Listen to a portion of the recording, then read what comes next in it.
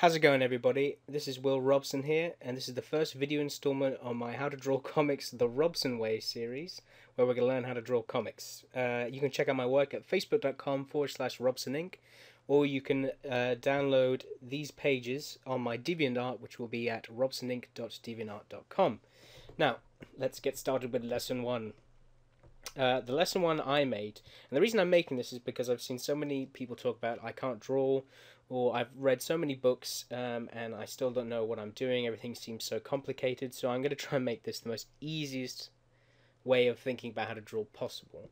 And the first lesson, a couple of lessons actually, are going to be pretty boring because it's the basics, but you need to do these basics in order to do anything, so I'll get into that. So, lesson 1 today is going to be form, okay?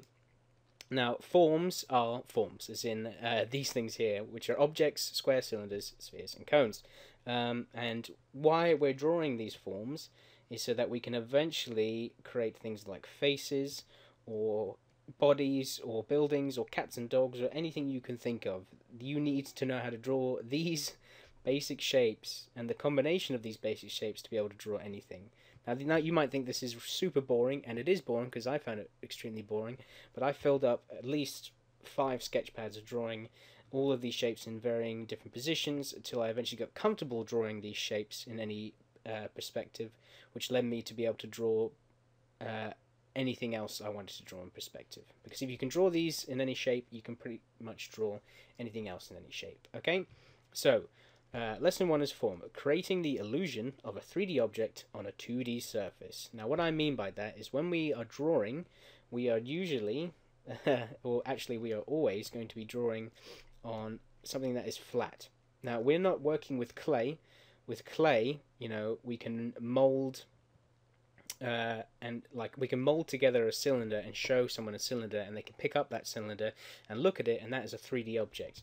We do not have that luxury. We have to create these 3D objects on a 2D surface. And the reason we do this is because the more you can create objects in 3D, the more you can convince the person looking at your work that there is something occupying that space. So if you want to draw Spider-Man web-slinging through the city, you're going to have to know how to draw a body in perspective, and how to know how to draw the shapes that create the body and his webbing and so on and so forth. So remember, everything you draw must appear three-dimensional, because if it doesn't, your work will start to look flat, and flat work is generally what you maybe subconsciously do when you look at your work. You're like, that eye doesn't look very right. That's because it's not three-dimensional, or it's not in correct proportion with the rest of the body. Okay? So this is lesson 1, folks. So let's go to the objects here. So first we've got a square. And we're not just drawing flat squares because that is flat. What we're doing is we're drawing this square in 3 dimensions. Now, when you are thinking about form, you have to think roughly about perspective, and essentially this is in perspective like this, which means that these lines will eventually meet over here, and that's the perspective. So instantly, you can kind of see here, I could add more squares onto here and follow those shapes, and eventually I've got a cityscape and stuff like that. So squares will be used for buildings, heads, torsos, anything that has flat surfaces, essentially, because this square can also be turned into sort of a polygon shape. I don't know what I'm drawing here, they look like skateboard ramps or something like that, but essentially anything that's got like flat surfaces on them are squares. These are cylinders, okay? This is what we'll use to end up drawing our arms, our legs, tubes, millions of things, okay? Cylinders are super important, and I would honestly say, if you want to practice stuff the most, it's going to be these two. And what you should do is you should start filling up full sketch pads with this stuff. Spheres, obviously, are circles, and not just a circle like this, because that would be like a flat object, which you can then create a cylinder with.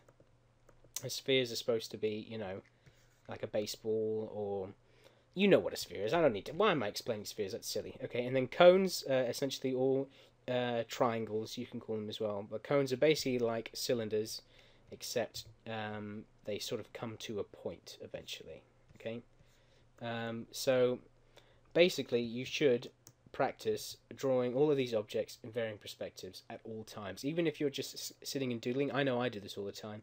I sketch drawing these objects constantly. Okay, so the combination of all these objects can create anything, and this is so true.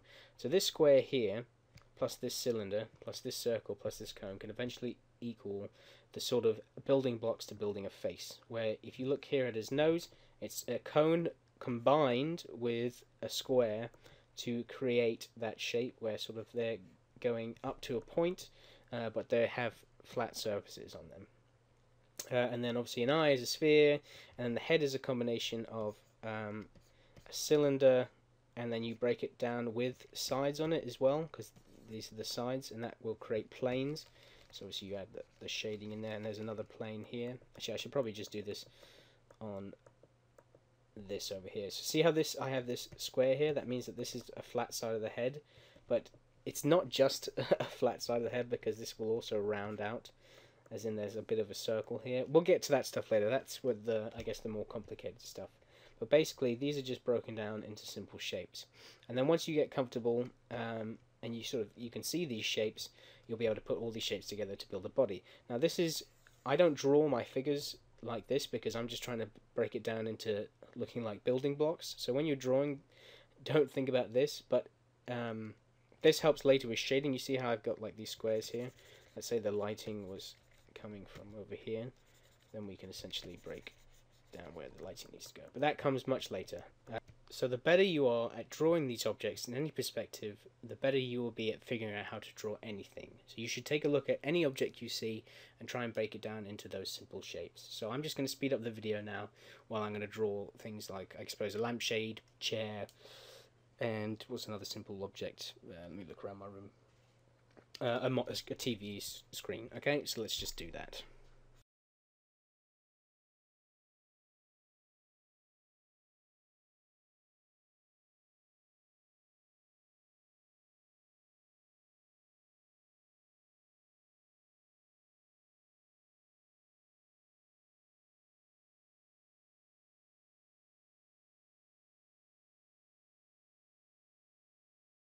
Okay, so I just drew essentially 4 objects that I saw around my room. There were other objects I was trying to draw, like my lamp and all types of things, but they were just a bit too complicated to show with a marker. So essentially what I've done is I've looked at my television monitor and I've broken it down into its simple shapes. So essentially it's a square, and then it sort of has an indent, so it goes into another square, and then it sort of has a rounded cylinder curve shape to it. This is like essentially drawing a circle here. See how these wrap around it, but just cutting it off. And then I saw a candle. Obviously the flame was not lit. I don't even know if you can tell it's a candle. That's just one big cylinder with cylinders inside of it. Tissue box. This here is the tissue. Even though I'm drawing essentially what will be drapery, which we'll cover later on, this object is still a 3D object, because if we zoomed in, it would have, you know, thickness to it, and that's essentially just a thin bendy square. And then I've got another thing here which has a cone of the pencil tip to it, and then the rest of the pencil. So just look around your room for inspiration. I know this is super boring stuff, but I feel like a lot of people, because I know I did it for a while, just skip this step completely in drawing and just think like, oh, there's no flash to what I'm drawing right now. You know, this is boring stuff. I know I can draw a cone and all this stuff, but I bet you can't, because I still struggle with it today. I still can't draw these things perfectly. From what you saw, I had to redo things over and over again, which means is the reason why I still practice it every day. Okay, so this is the first lesson, which is form. Just keep drawing these over and over again in multitudes of different perspectives.